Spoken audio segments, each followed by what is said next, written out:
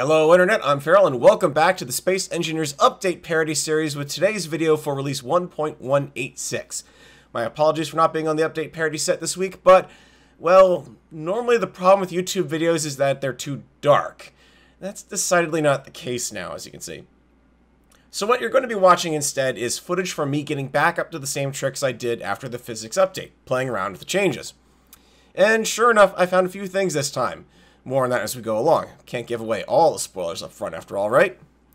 So the 1.186 major update easily tops the list of the longest set of patch notes and related material I've seen so far in the game.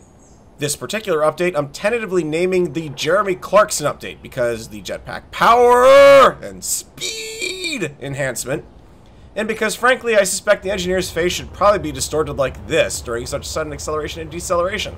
Before I get too deep with the update, but I'm pish.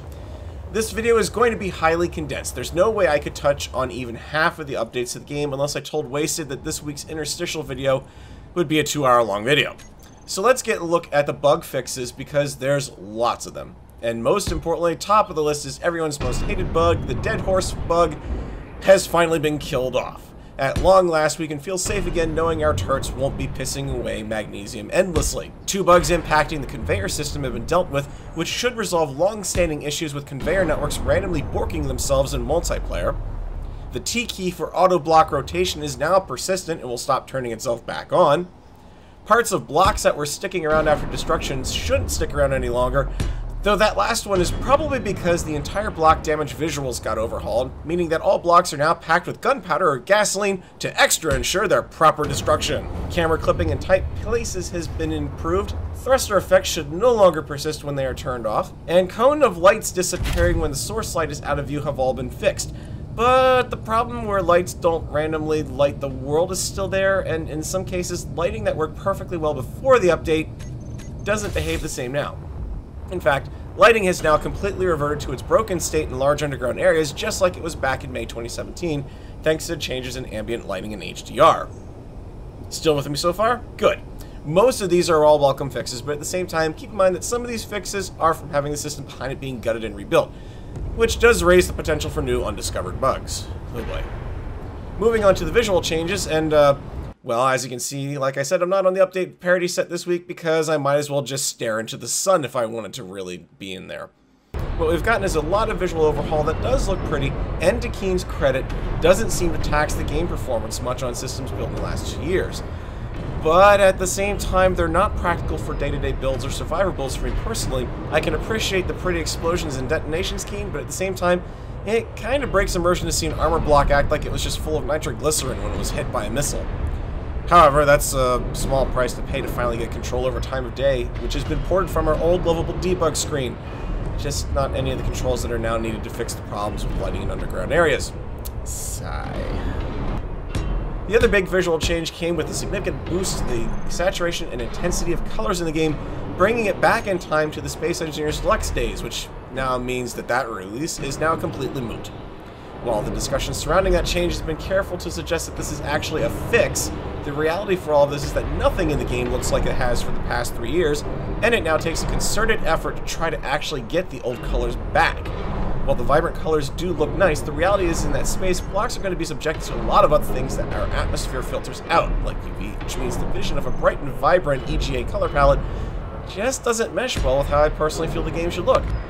Adding to that woe is the fact that glass textures went through yet another change, and this time eliminated a texture file that quite a few mods relied on, breaking their appearance in-game, and also preventing the game from rendering properly when you roll it back to the previous version. Now add to that the arrival of our old, new skybox. Now, as rightly was pointed out ahead of time, we can certainly swap to any skyblocks we want. The workshop is full of them after all. Except some skybox mods were very quickly jumped on as being the problem behind not being able to load heavily modded worlds after the update. Oops. On a more positive note, wheels got quite a bit of attention in this update with the default settings, available settings, a new dynamic center of mass, suspension jumping, voxel interaction improvement, and better robustness of the wheels and suspensions. This has all contributed to what seems like a net positive on the ease of building and operating wheeled vehicles in this, our space simulator. Unfortunately, the new suspension jumping feature seems to be some rebalancing, given the height that some of these designs are achieving, and Not to mention the rather annoying bug, though amusing, that means the server operator on multiplayer is able to trigger jump of all manned vehicles when they press their X key. Though this did lead to much hilarity in the latest Engineer Wars stream. For an update that was pushing a lot of hype to realism, we have a change that actually diminishes it, but for the right reasons, namely stability, gameplay, and performance. Which brings me to the changes to player movement. The ability and reality of wearing a spacesuit that is bulky, restrictive, and confining. Somehow with this update, we are now suddenly Usain Bolt. Mark's blog does detail that they needed to try to blend things with the movement to make the sudden starts and stops less ridiculous looking, which is a nice attention to detail, but the fact of the matter is, it's damn near impossible to navigate in a tight space on jetpack without killing yourself by kinetic strikes, and trying to rendezvous with a moving object in space while your dampers are off is now frustrating a game of how does a peck of this key translate to suddenly moving 8 blocks away? If NASA MMUs looked like this and worked like this, we'd be at Mars already, because all we'd have to do is just press the key and we'd be there. So I can only hope that in a future update we'll have some sort of fine-tuned maneuvering and movement toggle modes made available. Something similar to a crouch for when you're walking, but without actually crouching down, and possibly maybe a 1/4 power option for jetpacks. Then there's the audio update, the unsung, oft-ignored part of this update.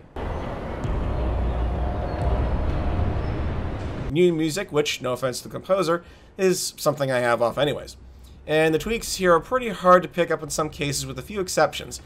The parking brake being the most notable one, which now sounds more like pulling a parking brake in a car, but in a spaceship, which has no wheels if it has landing gear only, by which we mean landing legs, that now make a mechanical clenching sound. Though it does make me laugh a little bit with that sound, so I suppose that's okay. Performance improvements this week touch turrets, textures, models, the ore detector, a new sync distance setting for dedicated servers, optimizations for grid splits, multiple turrets firing, upgrading the upgrade module, and, of course, voxels. As speculated by the community, Medieval Engineers has finally contributed something back to the Space Engineers code base in that we have more efficient and properly working voxels. Well, more on that in just a second.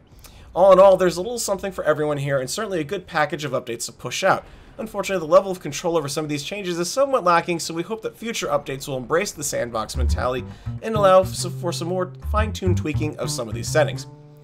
And perhaps porting over a few more items from the debug menu so I can stop getting this and get back to this, or even this in an easier manner. But I'm sure the question you have all in your minds right now is, why is Feral still showing us this footage of boring drilling? The answer to that is simple. I broke voxels again. This is the same world that I've been using for mining tests, and as far as my vertical miner goes, the improved voxels let me get to 1.42 kilometers beneath the surface before, as I might put it, motive friction against the craft disabled the onboard power systems, or more simply put, it bashed itself to death against the walls of the very shaft it was digging. This is twice the depth of what I've been able to previously achieve without slipping through the voxels, and the fact that the vehicle failed before the voxels did is a good sign. However, that's not to say that I haven't run into a few issues while playing the game elsewhere. Now, as for the voxel slip itself, basically I was working on trying to really push the envelope, and I made a 750 large ship drill platform, and all tabbed out to go finish up some additional work elsewhere. What I came back to was this.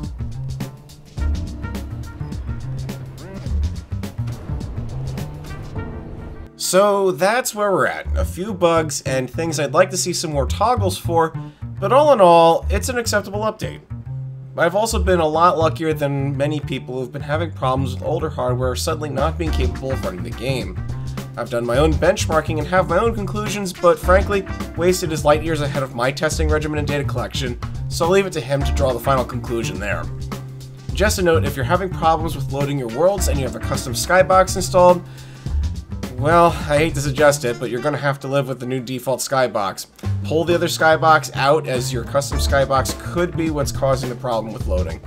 Also be aware that rolling back versions to previous versions of Space Engineers at this point is probably going to cause its own headache because there's a texture file that was removed in the update, but it isn't restored when rolling back. Thanks for watching, folks. Fly safe or attempt clang per your personal preferences. I'll catch you next time.